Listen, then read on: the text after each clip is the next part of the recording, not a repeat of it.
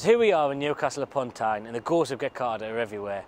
It's been 40 years since Mike Hodges' British gangster classic was made, and it's always had a cult following, but seems to have got even more popular in the 4 decades that has passed.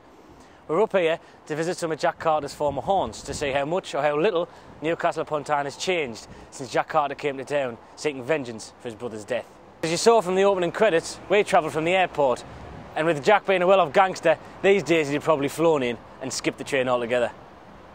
Right then, I'm off to the races.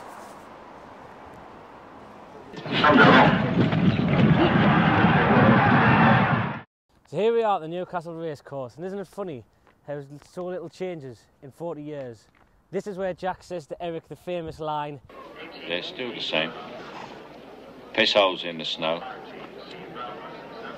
Still got a sense of humour." So here we are with someone who knows a lot more about Get Carter than most, a TV producer, a media historian, and now a tour guide, Chris Phipps. It was a perfect backdrop for Jack Carter to come back to. It wasn't picturesque. Kane described it as, I think, as Charlotte Bronte meets Charles Dickens, written by Edgar Wallace, and that's a brilliant description. The film captured a changing city at a very important political time, which has been explored more recently in Our Friends in the North by Peter Flannery.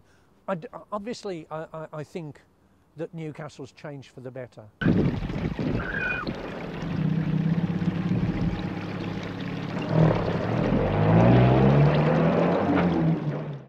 So here we are in South Benwell on what used to be Frank Street.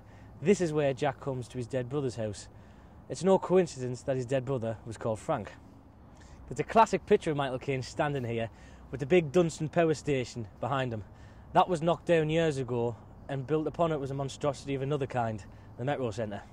Michael Caine said that when he was filming here, he, quote, had never seen poverty like it, unquote.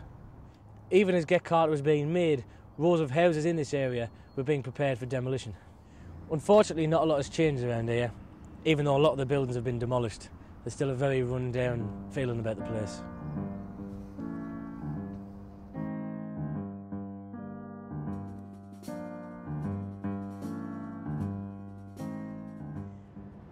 We're now standing at the scene of the dance hall where Jack chases Thorpe into the basement and traps him in the toilet. Although the appearance of the building hasn't changed in recent years, the names have. It was called the Oxford Galleries, and that changed to the Oxford, and then Tiffany's, and then the Studio, and then Ritzy's, and then the Icon, and now the more blandly named Liquid. One thing this part of Newcastle has been famous for was its Blue Tile Initiative. It might not look like it, but back in 1994 the Blue Tile Initiative was used to define a new public space. Sadly, the blue carpet always seemed a little bit, well, grey. And it never really invigorated the John Dobson corridor as the council would like it to be known. Just round the back of here, as they would have you believe in Get Carter, is where Jack stays. It's actually a 2-mile hike away from here in Gateshead, and that's where we're off to next. So this is Coburg Street in Gateshead, and it's quite a walk from that dance hall. This is where the Las Vegas Guest House is situated. This is a major location throughout Get Carter, and it's where the memorable scene happens, where Jack comes to the doorway with a shotgun, stark naked, much to the surprise of the old lady next door. Hope she's got understanding neighbours.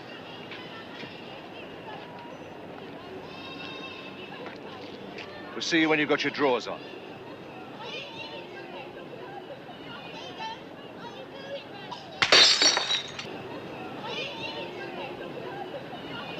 Nowadays it's a quiet residential area, not far from the town centre. In 1971 this was a derelict wasteland. Now you need a permit even to park here. We're now standing on Newcastle's High Level Bridge, or as it was known in Get Carter, the Iron Bridge. This is where Jack is tricked into meeting Margaret and is caught up by the Dawless gangsters. Peter's very upset about his car. You're going to shit all over you. The architecture of this structure really is beautiful, and the bridge curves slightly around to the right, and when the light bounces off the arches, it really is a spectacle to behold. The gangsters would have had a hard time getting around here these days, as the council have made this road into a lights-controlled bus lane only. It's from here that Jack's chased down to the Longstairs, and that's where we're off to next. This is Newcastle Longstairs, just a stone's throw away from the quayside. It's one of the very few places in the northeast that hasn't changed very much since the film was made.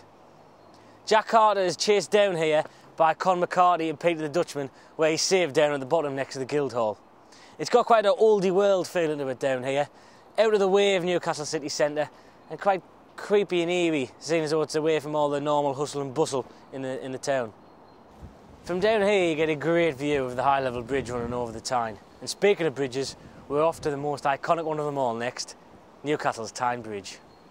We're now standing on Newcastle's iconic Tyne Bridge, and just over that side of the bridge is where Jack was saved by Geraldine Moffat and a stylish two-seater Sunbeam. If you took the bridges away from the Tyne, you would not recognise the quayside from what it was in 1971. It's dramatically changed since then.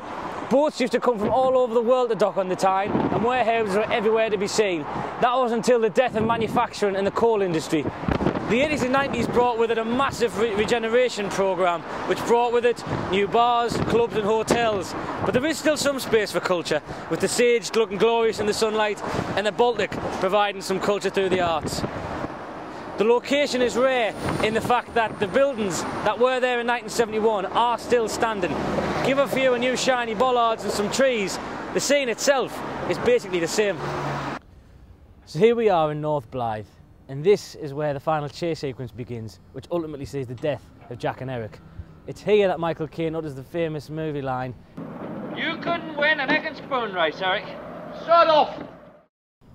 In Get Carter, we jump 13 miles from the Newcastle quayside right here to the industrial coastland of southeast Northumberland. As you can see in the movie, the staiths here used to be 3 stories high, with railway lines taking coal from the pits to huge boats that used to dock right here. These run down the coast for about half a mile, but all that changed in the 1980s when vandals set fire to the staiths. With the death of the coal industry, these staiths stand as a skeleton reminder of times gone by. Now they're used to moor the occasional boat off a local fisherman to cast off into the harbour. Now Blythe is a tight-knit community, so we're going to talk to one resident who can remember when Get Carter came to town. So what can you remember about the day when Get Carter came to film? Well, it was a nice, fine, sunny Sunday morning, and everybody from the island, all the people were out watching them. And you see the scene in the film where the car comes down the road and it stops here. And we watched the bit where he gets out the car, picks up the gun and a bottle of whiskey and puts it in his pocket, and then he goes down the stairs. But of course the stairs were a lot higher then. So did any of the locals get to meet the actors themselves? Yes, we did. We all went into the club afterwards for a drink, and Michael Caine and Ian Henry were in, and the crew. What's changed in Blythe since 1971? Well, the staiths for a start, they were working staiths. And the port here now is here. It used to be across at Blythe. That used to be where you got the ferry to go across the river to do your shopping and whatnot. But of course that's finished now, and the harbour have opened this up as like a depot for loading facilities and whatnot. Amazingly, Jack jumped over the dunes in North Blythe to land here, 40 miles down the north coast in Blackhall. This has changed more than most scenes in the film, as back in 1971 the beach was black with coal. Since then, £10 million has been spent removing the huge conveyor system that used to dump coal into the North Sea. Jack did avenge his brother's death, but it was Jack himself that made the big exit, and his body lay in the water. They certainly did get Carter, but nobody will ever forget Carter.